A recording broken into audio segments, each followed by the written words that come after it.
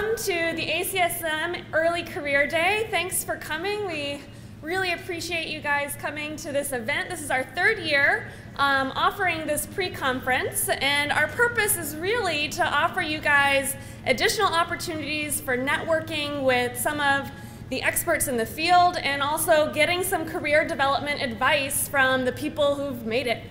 And so we hope you've come ready to ask a lot of questions, because our sessions are going to be very interactive and really rely on your questions, and so that you guys can get the information that you need. My name is Lene Mudd. I am part of the planning committee for this session, along with Matt Kostick and Mark Rolch. And we're really excited about our panels of speakers that we have for you guys coming up. We're going to start today with this opening session. I'm going to tell you a little bit about how to get the most out of your annual ACSM meeting experience, especially for those of you that this might be your first time at the ACSM meeting. It can be really overwhelming. And so I wanted to give you some of my tips for getting the most out of this. And then we're going to have a keynote speaker that's going to give some great career advice. And then we're going to break out into breakout sessions, and there's going to be different tracks with different emphases. And so I'll explain those after our keynote speaker is done. And then stick around for the very end. We have a social with free snacks, so you'll want to stick around for that, where you can do some more networking. So first of all, just getting the most out of the annual meeting. So these are the topics that I want to cover. What is the purpose of coming to the ACSM annual meeting? Well, hopefully, by the end of this week, you'll have learned something. And hopefully, you'll meet a lot of new people and think of new ideas for your own career and for your own research, and obviously have a lot of fun. So to maximize the learning from the conference, here are a few tips. First of all, there's a lot of sessions going on, so you want to plan your sessions in advance. And it's easy to do too much at ACSM because there's so much offered.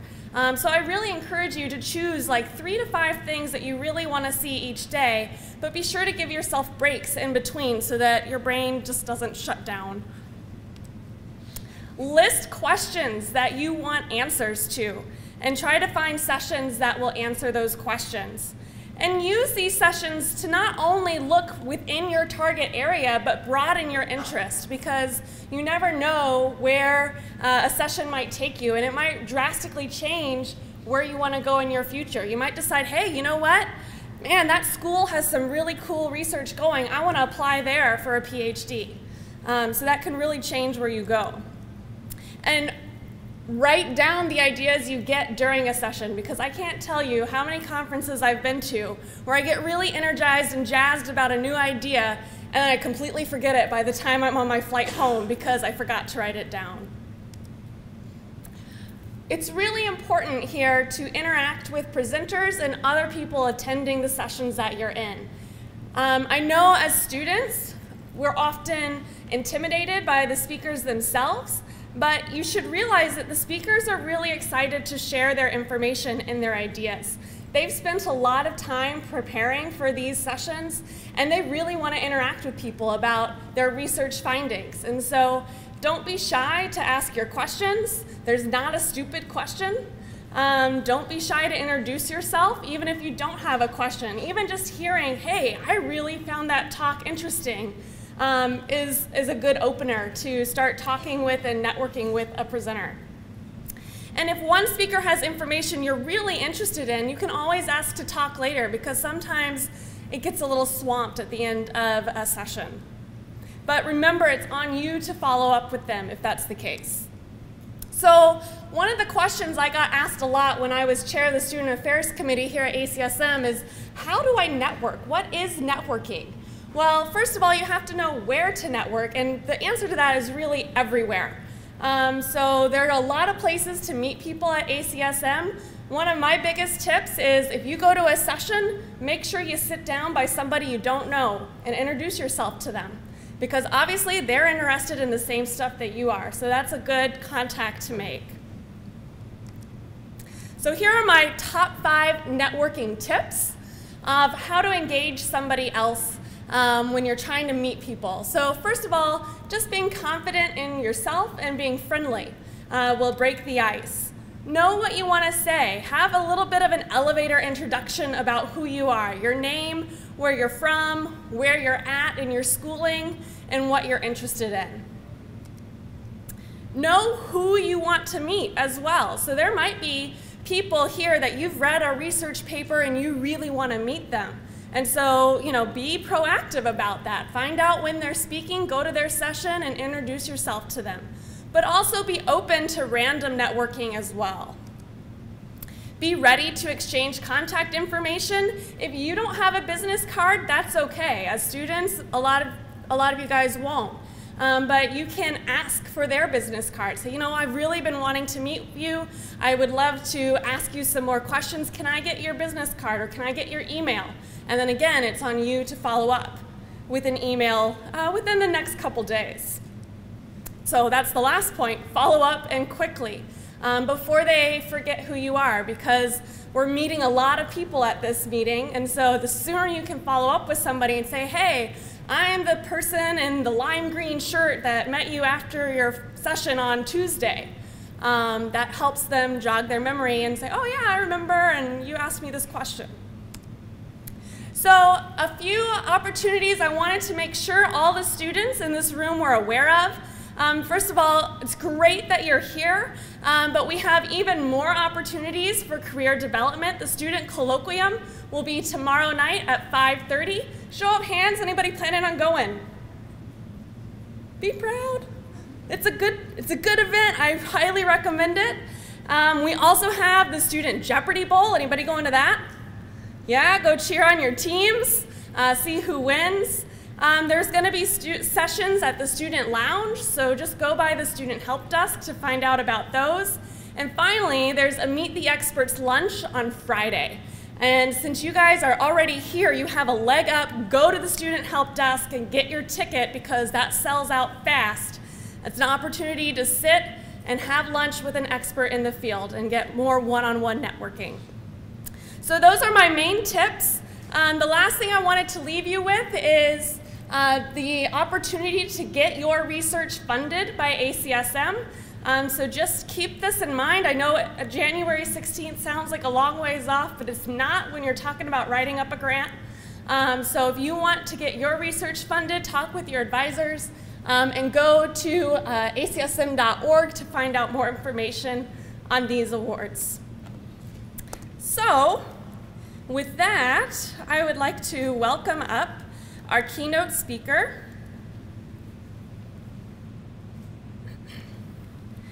Dr. Barry Franklin.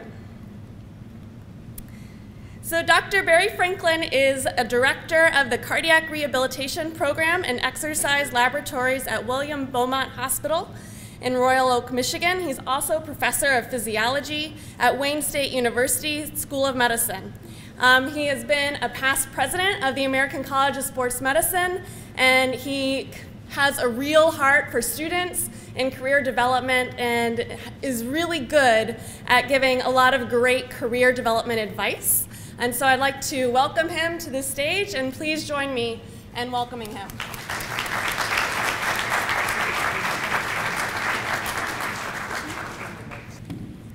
Good afternoon. When Mark called and asked, would I be willing to do this, the answer was unequivocally yes.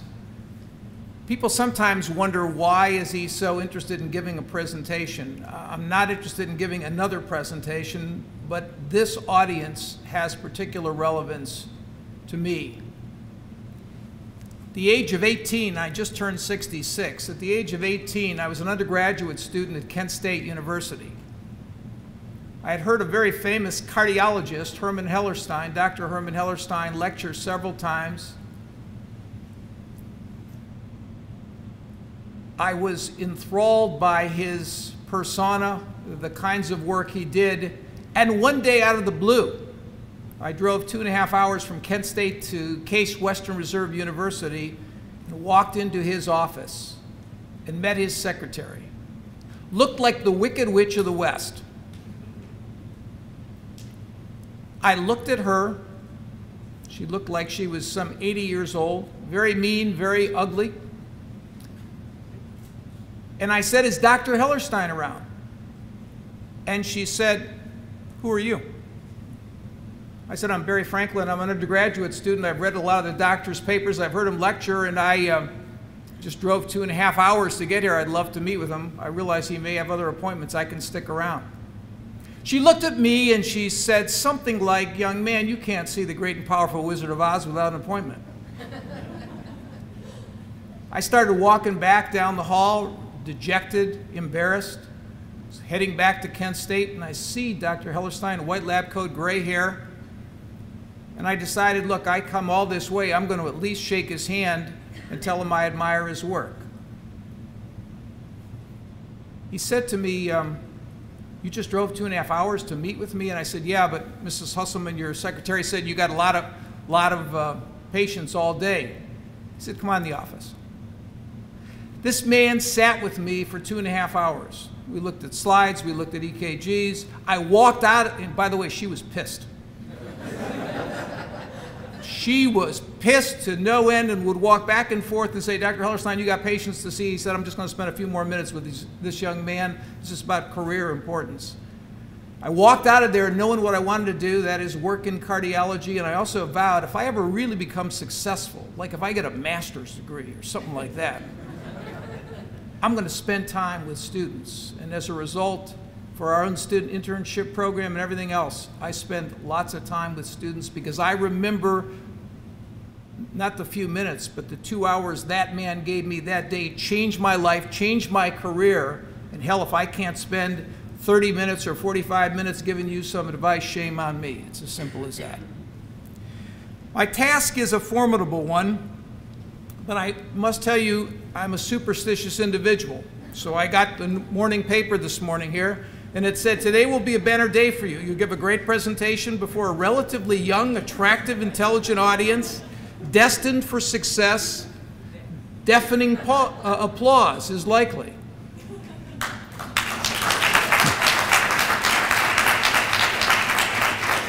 And needless to say, I felt a hell of a lot better coming here today.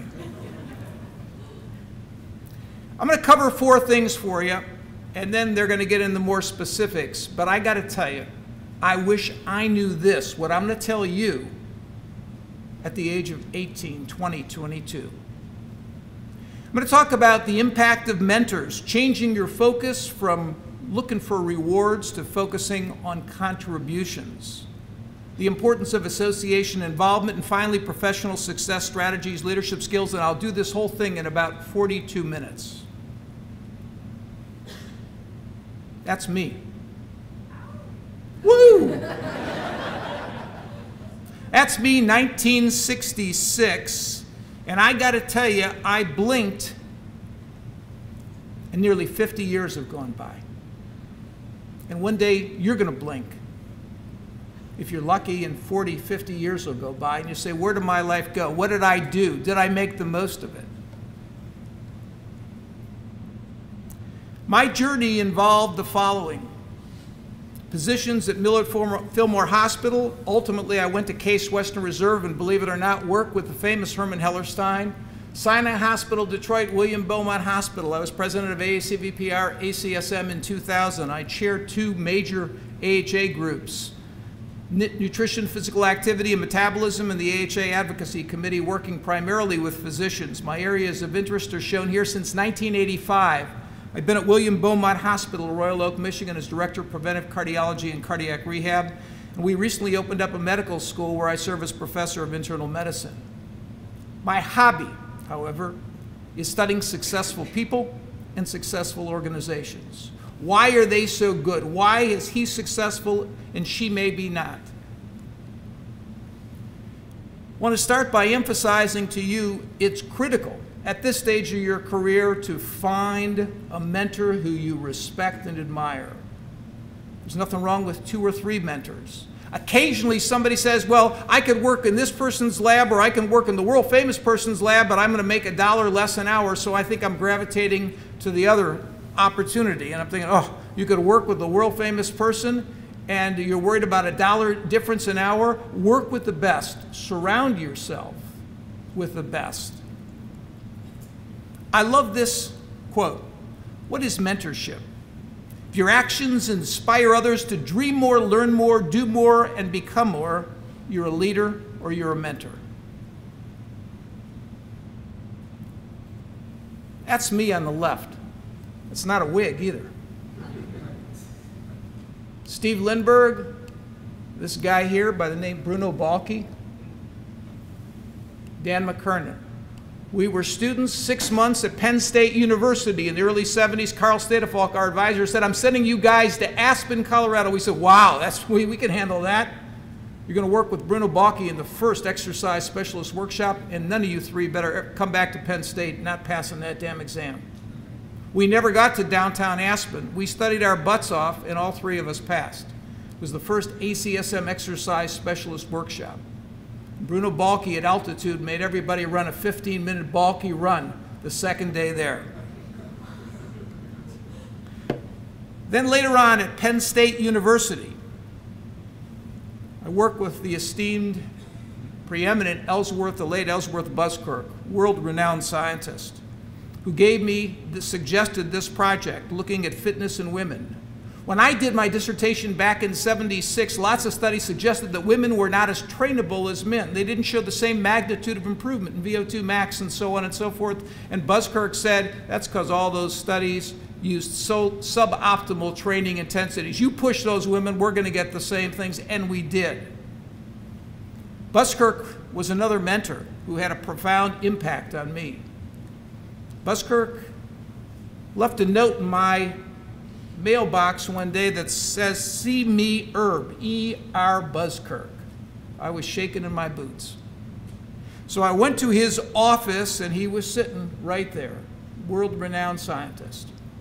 I'd given him a copy of my doctoral dissertation and he laid into me. He said, I finished reading your dissertation, draft page 92. What do you mean when you state maximal oxygen consumption changed favorably in a positive manner over the course of the exercise program? I replied, it increased. Buskirk looked at me and he said, well, then just say post-conditioning VO2 max increased significantly. Buskirk was a man of few words, and I can tell you with lots of experience in scientific writing, few words are better. If you can say it in 5 words as opposed to 15, that's what they're looking for. And he was the mentor to show me where I had 12 words, I could say the same thing in 6 or 7. My path then crossed with 2 world-renowned scientists who you may recognize, the late Dr. Michael Pollack and Stephen Blair. Both had a profound impact in terms of mentorship on me. I watched these guys and was in awe. Pollack and I especially developed a great relationship. We traveled abroad, we took our wives. And when I think of Michael Pollack, I think of this quote: candle is not diminished by giving another candle light. By helping you, my stature is not diminished one iota. Michael Pollack's candle has and will continue to light the candles of others through his teaching, writing, research, volunteer service, journal contributions, all the conferences Michael Pollack did, and through the patients and professionals that he touched over the years. I got to tell you, I was one of them. One of many. When you say what had an impact on your career, my good fortune was I hooked up with the late Michael Pollack and watched what he did and tried to follow in his footsteps. It's not just men, but women. What you see, who you see, is probably one of the most preeminent nurses in the country today, Kathy Barra, Stanford University, multi-million-dollar projects. We work together on lots of things. Kathy has become a dear friend and a mentor to me. Find the best and get a chance to work with them. Topic number 2, change your focus from rewards to contributions. I was fortunate enough 2 years ago to be invited to Thailand to give a series of medical lectures. And one of the most wealthy men in Thailand said to my wife and I, "We're going to give you my summer home. For 2-3 days, they'll take you around," and so on and so forth. Clearly, this place was worth millions and millions. We walked around with our mouths open. This guy didn't know us from Adam. There were 4 other students or 4 other faculty, and he opened it up. But what got my attention is when I'm walking through this multi-million-dollar palatial mansion, there's a big sign on the steps going up to the bedrooms. And that sign read, "We become successful by helping other people to become successful." We become successful by helping others to become successful. When I look at these kinds of things, oftentimes young students, young faculty, when we talk about career, more often than not, I'm hearing stuff like, well, I want to make good salary, I want honors, I want to travel, and so on and so forth. They're focusing on the wrong end of the scale, because your rewards equal your contributions. Service, helping others, inventing products, becoming a great employee where you are. Focus on the contributions, and the money and the fame and the trips will come. Focus on the money, fame, and trips, they'll never come. You got to make yourself, wherever you go, invaluable to the people you're working for. I love this quote. Zig Ziglar, the late Zig Ziglar, "You can get anything you want in life if you help enough other people get what they want." Steve Jobs, Ray Kroc, Henry Ford, Walt Disney, don't be afraid to innovate. I'm a big fan of Tony Robbins. Tony Robbins says the same thing. The best way to ensure your success is to experience or to assist others in experiencing their own success. Topic number 3, 3 out of the 4, association involvement. I cannot tell you the profound impact that ACSM has had on my career. And I know I'm not alone. You talk to Steve Blair, you talk to Larry Durstein, you talk to so many people. They got involved, they joined, and they got active. Love this GPS for success, Mac Douglas. Dedicate your life to a cause greater than yourself, and your life will become a glorious adventure. How do you do that? How do you dedicate your life to a bigger cause? The answer is get involved in association. I didn't just do ACSM.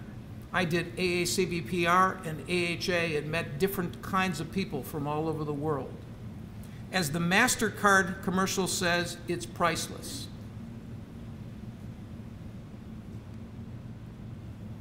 When I was president of the ACSM, Jim Whitehead said to me, "What do you want to write about?" I said, "I want to talk to young people about and try to give them some of the best advice I could give them."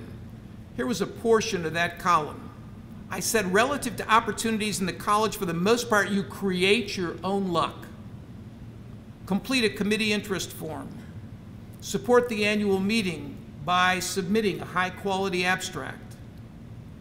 I'll send any of my people who are presenting at this meeting. I won't send anyone just because they want to go and learn. They've got to show me they're willing to go a little extra by doing an abstract, by getting involved in a presentation.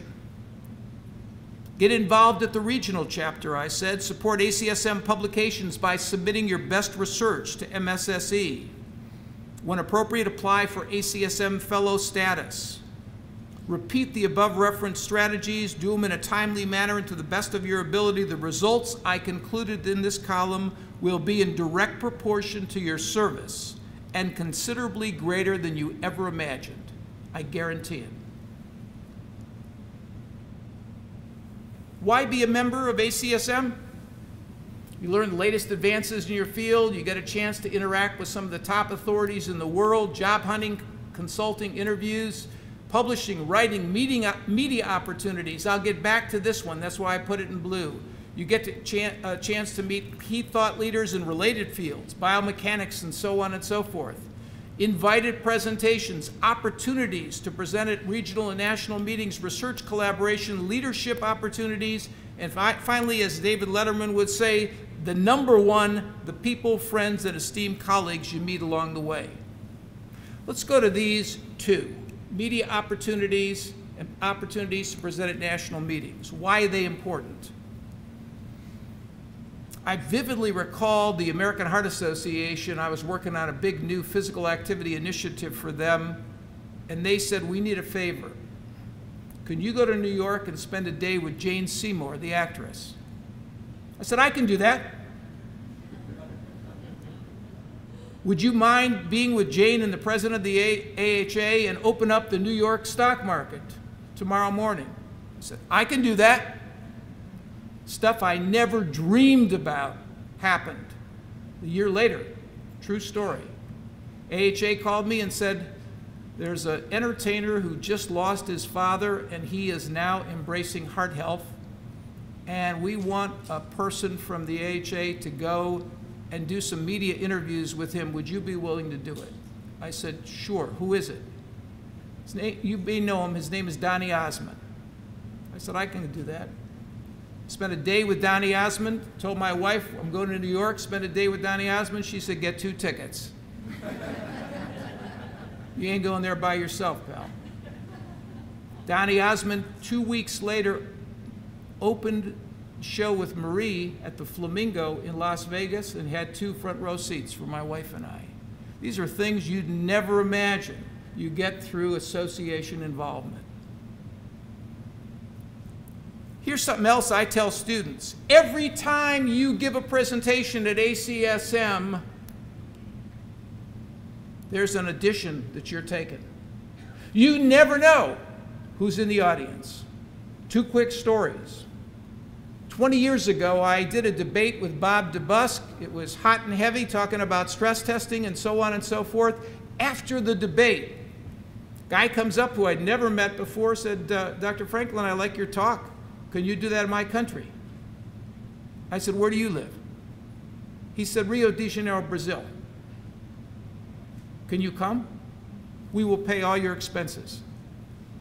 We'll pay your wife's expenses. I said, I can come. He said, bring a swimsuit, not so big. Here we wear dental floss. A similar event to this one, 10 years ago, I was talking about success strategies, and a lady comes up who I didn't know that well. I'd met her a couple times. Toby Tate, dean at the University of Chicago, Illinois. True story.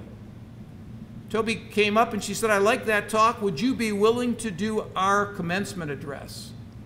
I said, how many people? She said, 3,000. I said, sure. How much time will I have? She said, 10 minutes. You can't have an hour, you have 10 minutes. I said, sure. I came home, told my wife, who's the business person, I'm doing the commencement address at the University of Chicago, Illinois. Her first question was, how much are you getting paid? I said, I never even asked. This is a big deal to do a commencement address. I never even asked. She said, you're an idiot. You're going to go to Chicago and you're not even going to get paid and you're going to spend time? 1 month before the talk, the commencement address, Toby Tate calls, Dean Tate calls me and she said, you want to bring your wife on us? I said, sure. Put us up at a nice hotel. I got into the hotel room. There was a dozen roses for my wife. She took us out to a beautiful dinner. I gave the 10-minute commencement address. And we're flying back, and my wife said, well, this was nice, but I still say you're an idiot. People take advantage of you. 3 weeks later, so help me God, calling my wife, it's over the noon hour. I said, Linda, what's going on? She said, oh, I just got the mail. She said, there's something from the dean's office at the University of Illinois, Chicago. I said, why don't you open it up? It's probably a thank you note. All of a sudden, there's silence at the other end of the phone. I said, Linda, you still there? She said, oh, yeah, I'm still here. I said, what's wrong? She said, Dean Tate's my new best friend. I said, why is that? She goes, did you know there's a check in here for $2,500 for that commencement address? I said, I didn't have a clue. That's the point. Do things well, don't worry about the money, and good things are going to happen to you. And here, volunteer leadership, in my opinion, is the ultimate training laboratory. If you can lead volunteers well who aren't getting compensated, you can lead anybody. So this is a great training ground. Get on committees, get in interest groups. This is a terrific training ground for future development. And finally, topic number 4. And here I'll spend most of my time on this, because these things that I'm going to tell you in all sincerity are priceless. First and foremost, find out what you love to do. Steve Jobs said it best. The only way to do great work is love what you do. If you haven't found it, keep looking. I was taken back by this quote years ago by the vice president of the Orlando Magic. He said, figure out what you love to do as young as you can, and then organize your life around figuring out how to make a living at it. In other words, figure out what you love to do and then get somebody else to pay you to do that for the rest of your life. That's a successful person. So you go to work every day loving what you do. I do that. I can't believe they pay me for doing stress testing, for teaching, for writing grants, for doing TV media interviews, and so on and so forth. Find out what you're fairly good at, find out what you're willing to work hard on, and go for it. Here's something else that I oftentimes hear. They didn't hire me because they didn't like me. The professor gave me a B because he didn't like my responses. My answer is this. Really, the real winners in life take 100% responsibility for everything that happens to them. I'll say that again. They take 100% responsibility for all of us. There's events, there's our responses, and there's outcomes. I do a lot of writing. Occasionally I get an outcome is not what I'm looking for. Dear Dr. Franklin, thank you for your manuscript. We've decided to decline it, not high enough priority, or we want major revisions. I've got to change my response to get the ultimate outcome that I want. I showed this at a student colloquia at Kent State. And Claire Casino, Kent State University student, 3 weeks later sent me a little note, and then she said, Dr. Franklin, you know the 10 most powerful 2-letter words, and I didn't know. So I said, what are they? So I want to give her credit. If it is to be, it is up to me. If it is to be, it's up to me. How do you set yourself apart from the crowd? I get this from young professors. I get this from students all the time. I tell you, do 2 things. Number 1, routinely do more than you're paid to do. And secondly, focus your efforts on becoming great where you are. I know lots of people who change every 2 years or 3 years to a different job looking for greener pastures. There are diamonds right below where you're at. You just have to mine those diamonds in every place. Let's focus on these success strategies. Point number 1, attitude is everything. If I'm hiring you and you're coming from the University of South Carolina and I say, how is South Carolina? And you say, well, it's not that good. The administration isn't good and we don't have any equipment. I can tell you right now, the interview is over. I don't want you at my place. The right answer is, South Carolina is fabulous. I really enjoyed it, but they don't have TAVRs. They don't have the angioplasty. They don't have some of the stuff, so I think I could take my career a step further, but I've had great training at the University of South Carolina. During interviews, I oftentimes show people this and I ask them, read that for me. How do you guys read that?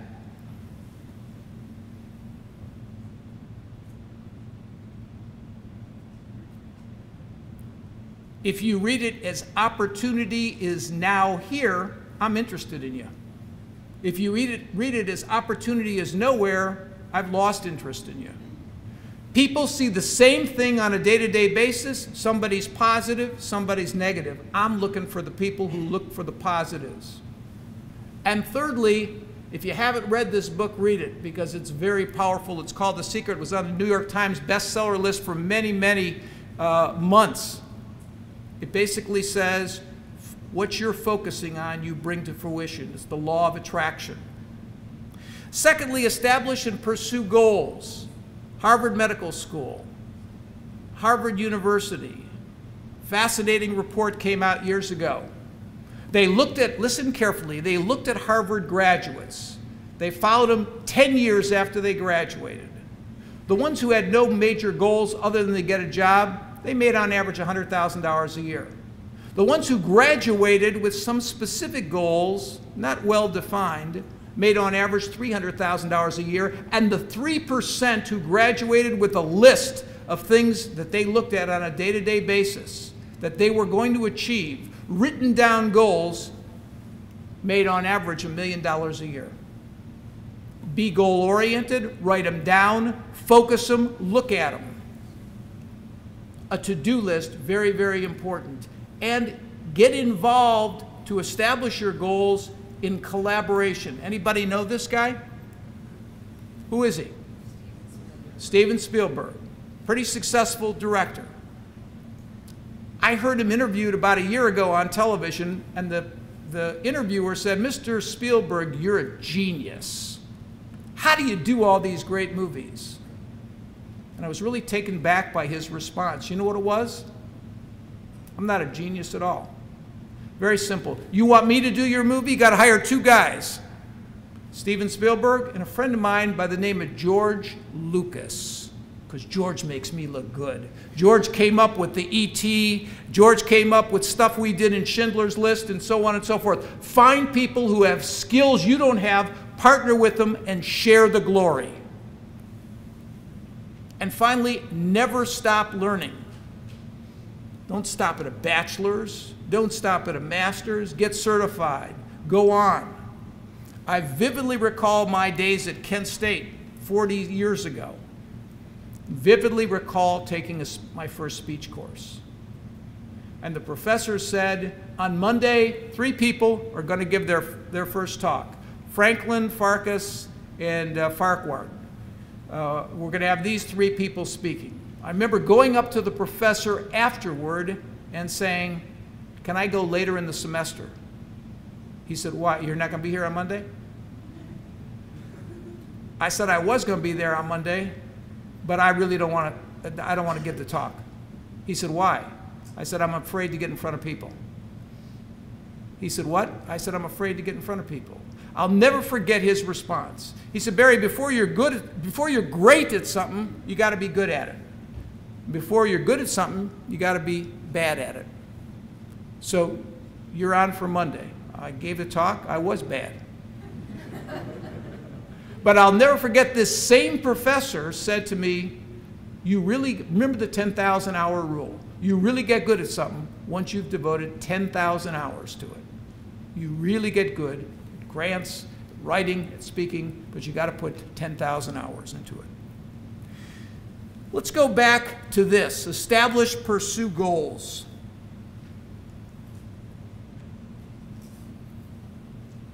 I love the Nike saying, "Just do it."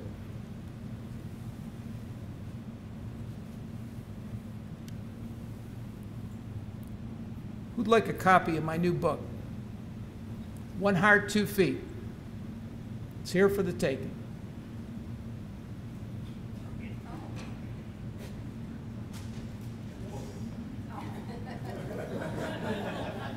Are you faculty or not? Faculty. No, I'm looking for a student. Who's next?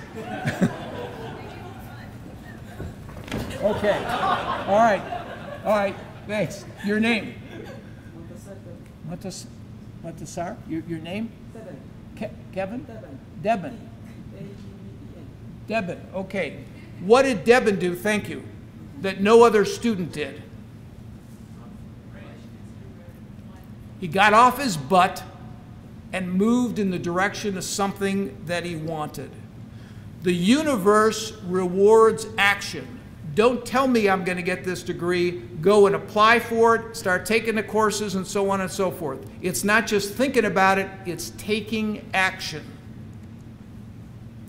Cultivate people skills. Praise, integrity, be nice, appreciate people. Failure, rejection are the harbingers of success. I'll never forget Michael Jordan, one of the icons in basketball. And a quote said, I've been entrusted to take the game-winning shot, and I've missed at least 30, 40 times. I've failed over and over again in terms of this. That's precisely why I succeed. Many people don't know Lincoln lost 8 elections before becoming president. Many people don't know that Colonel Sanders tried to get his chicken recipe in over 1,000 restaurants before somebody said, we'll try it. Although Colonel Sanders has kept a lot of us in cardiac rehab in business over the years. And Jack Canfield, Chicken Soup for the Soul, 140 some publishers before somebody said, well, we'll give this stuff a shot. And he's a multi-zillionaire today. By the way, this guy reads a book every 2 days. Reads a new book every 2 days. He can talk about anything. Let's talk about people skills. If you ask top executives, what's the thing you're looking for? It's the ability to work with people. When I see young students, I'm not worried if you can read left anterior fascicular block, left bundle branch block, and so on and so forth. I'm wondering, can you interact well with our staff? Can you interact well with our patients? It's those people skills that are most important. I worked with an African-American lady who worked with the top people in the world at the American Heart Association. Corporate presidents, president of the AHA, the chairman of the board. Her name is Shay Kennedy. On every email, she'd always put at the bottom of the email, it's nice to be important, but it's more important to be nice. I'll take it a step further and say if I got 2 people who have exactly the same credentials, one has good interpersonal skills, the other doesn't, those good interpersonal skills are going to open the door for that person. Praise. If you're supervising people, the best thing you can do is give praise, but do it in public as opposed to private. This series of quotes got my attention. Let me read it to you for those in the back. I think it fair to say that by any conventional measure, a mere 7 years after my graduation day, I had failed on an epic scale. An exceptionally short-lived marriage had imploded. I was jobless, a lone parent, and as poor as it is possible to be in modern Britain without being homeless. So why do I talk about the benefits of failure? Simply because failure meant a stripping away of the inessential. I stopped pretending to myself that I was anything other than what I was and began to direct all my energy into finishing the only work that mattered to me. I was set free because my greatest fear had been realized. I had an old typewriter. I had a big idea. And so rock bottom became the solid foundation on which I rebuilt my life. Failure gave me an inner security that I never attained by passing exams or going to school. Failure taught me things about myself that I could have learned no other way. I discovered that I had strong will and more discipline than I had suspected. The knowledge that you've emerged wiser and stronger from setbacks means that you are ever after secure in your ability to survive. Who was that person? J.K. Rowling's Harry Potter series at Harvard University. I like these quotes. Dale Carnegie, develop success from failures. Discouragement and failure are 2 of the surest stepping stones to success. Or it's never too late to be what you might have been.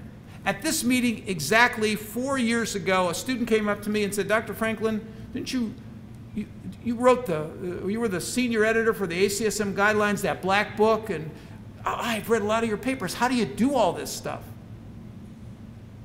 I think he was surprised by my answer. You know what I said? I'm the king of rejection. He said, what? I said, I'm the king of rejection. You don't see all the stuff that we send in that gets declined or major revisions. It comes with the territory. People who are successful dust it off and keep moving in the direction of their dreams. Other principles for success. What else? Be the first to forgive. I flew on an airplane years ago next to a very attractive, articulate woman. We started chatting, and I said, "What do you do?" She said, "I'm the president of a Fortune 500 company." I said, "I'm relatively still young in my career. What suggestion would you have if you could give one thing?" She goes, "Don't hold grudges. If someone's offended you, put it aside, move on, because that person someday will be in a position to help you, and if you're not talking to them or you're walking around saying bad things about them, they're not going to promote you." Discipline and focus. Anybody who know who this guy is? Olympic gold medalist, Pete Vidmar. People said, "What's your secret to success?" He said, "Very simple. Boil it down in a sentence or two. I worked out when I wanted to, and I worked out when I didn't want to." That's called discipline. Strive for constant improvement. Here's something that'll blow your mind. 2002, top 10 golfers in the world. Listen carefully. The top golfer, whether you like him or not, in 2002 was Tiger Woods, who averaged 68.56 shots for 18 holes. The number 10 golfer in the world was Sergio Garcia, who averaged 70 shots per 18 holes. What am I getting at? Tiger Woods was the number 1 golfer because, on average, he beat Sergio Garcia, the number 10 golfer, by 1.5 shots in 18 holes. It's a microcosm of the real world. It pays to be a little bit better. So if you say, "I'm thinking about getting a master's," don't think about it, do it. "I'm thinking about getting certification," do it. Anything you can do to make yourself a little bit better will pay big dividends. By the way, Tiger Woods in 2002 made $7.9 million, Sergio Garcia $2.2 million, but a company, you may have heard of them, called Nike, in 2002 said, "We're going to give an $80 million contract to the top golfer in the world," and who was it? Tiger Woods. It pays to be a little bit better. And finally, exceed people's expectations. What am I saying here? Cab driver in New York, People magazine, makes $40,000 a year more in tips. How's he do it? You walk in his cab, it's clean. The radio is in the back, so you can control the type of music. He buys copies of the Wall Street Journal, USA Today. There's a coffee maker there. You sit in the car, and all of a sudden, if you like a cup of coffee on me or a glass of juice, there's a little juice bar there as well. He spends $4,000 a year. He makes over $40,000 a year because people don't think twice of giving him a $5 or $8 tip when they leave his cab and take a copy of the Wall Street Journal. Exceed people's expectations in everything you do. Transitions great leaders make that average leaders don't. They find positive purpose. They demonstrate rather than talk the game. They put people first, ocean of opportunities, and they become great promoters. Who are you looking at? Two of the most famous midgets in the world a few years ago. John and Greg Rice. They were told, "There's no job for you guys. We can't hire you. We need this, we need that," and so on and so forth. Could have turned their lives into a disaster. They decided they're going to become motivational speakers. The title of their talk was Thinking Big. They were very, very well paid for many, many years, going around the country giving that talk. Each individual, by his or her own actions, chooses which story will be theirs, failure or success, regardless of the cards you're dealt with. Number two, if you want people to do things around you, demonstrate those behaviors yourself. I love this quote: "You teach what you know, but you reproduce who you are." Or Oliver Goldsmith said, "You can preach a better sermon with your actions than with your lips."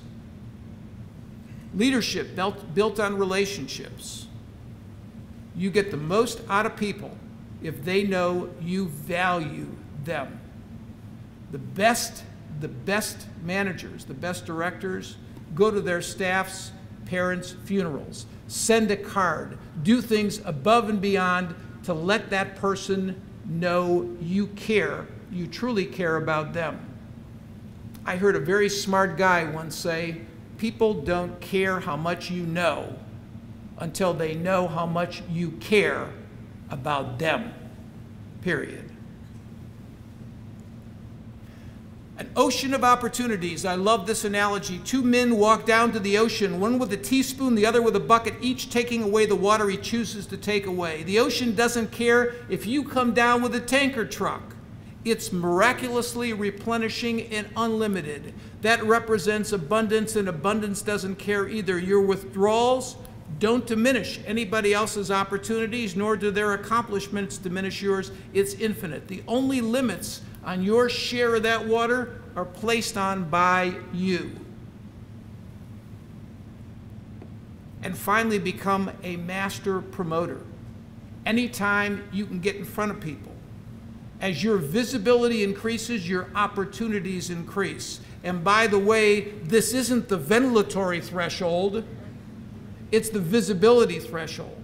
And the more visibility you have, the more opportunities you and your program will have.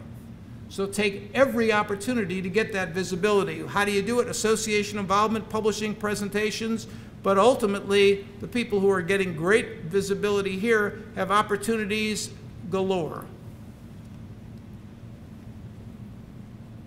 I want to wrap this up with this true story. High school teacher's sobering final lesson. High school teacher walked into the class the last day and said, I know a lot of you guys are going to college next year. Grades are very, very important. I think you know this stuff in my class, so I'm going to do something a bit unconventional. I'm going to let you make a choice here today. For those who don't want to take the final, I'll give you a B, because I think you would have got a B anyway. Wow. This was a 2-hour, 2.5-hour final, and probably of the 32 students, 28 got up and walked out and said, boy, that's done. I got a B. There were 4 students who remained.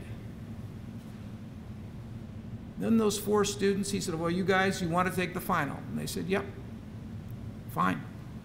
Gave them 1 sheet of paper. And on that sheet of paper it said, congratulations, you've just received an A in this class. Keep believing in yourself.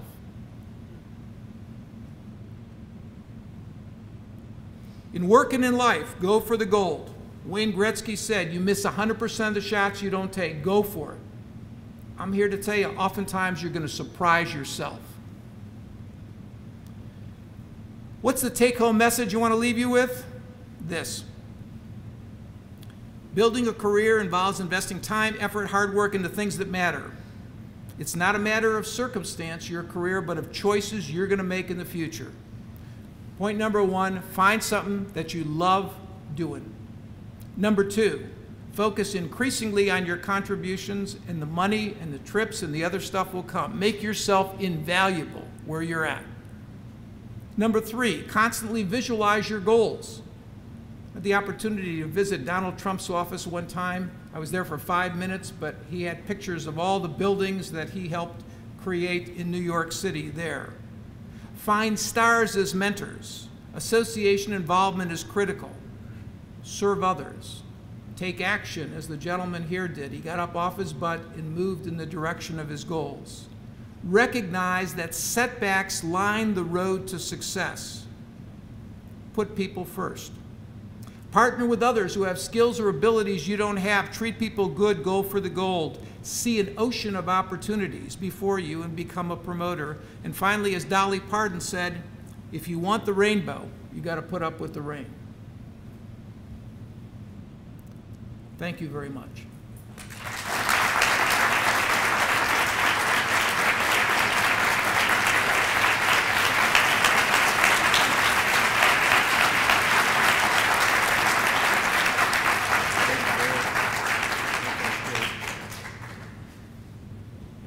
Thank you very much, Barry.